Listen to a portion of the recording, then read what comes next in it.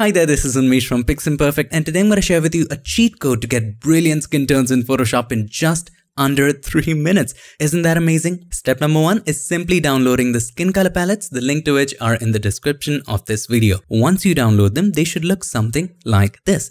Now back to Photoshop. Step number 2 is finding out which document profile you're working on. To find that out, just simply click on this arrow at the bottom and just check document profile.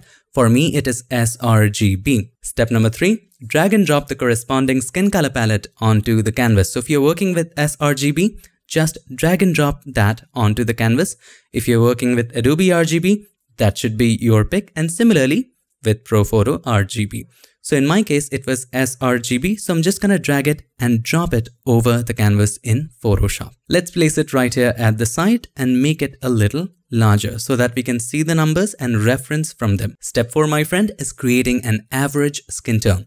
Select the background layer or the subject layer, make a copy, press Ctrl or Command J. We always want to have a backup. Now with the help of the lasso tool, make a selection of the areas that perfectly represent the skin tone. You don't have to select the areas where color was added with makeup, just natural skin tone areas. Remember, to add to the selection, just hold the Shift key and add. Now after making the selection, go to Filter, Blur, and then Average. Now we have created an average reference skin tone. Press Ctrl or Command D to deselect. Step 5, simply create the most magnificent thing in Photoshop, and that is curves. So click on the adjustment layer icon and then choose curves. Step 6, match the average skin tones to the closest sample. Select the curve symbol in the curves adjustment layer.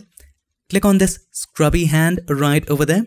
Once that is activated, hold the Shift key and the Control key and click on any one of these averaged skin color areas. Now first, let's go to the red channel. You will notice a point already created. Right now you can see that the input is 181. What is it closest to? In this case, I would say, let's pick this one because it's closest to 190. So with this point selected, let's set the output to 190. We will simply dial all these numbers in this color. Now let's go to the green channel. Let's set it to 142. So let's type in 142 in the output.